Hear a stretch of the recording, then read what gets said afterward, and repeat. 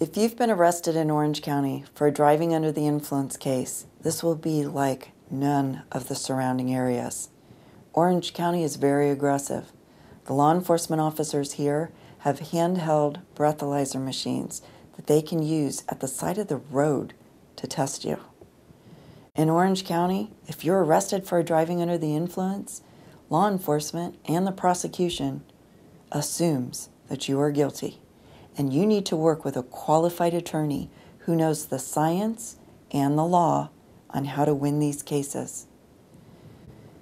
We have on our website a free evaluation, a consultation that can be done by phone, in the office, or through a case evaluation form.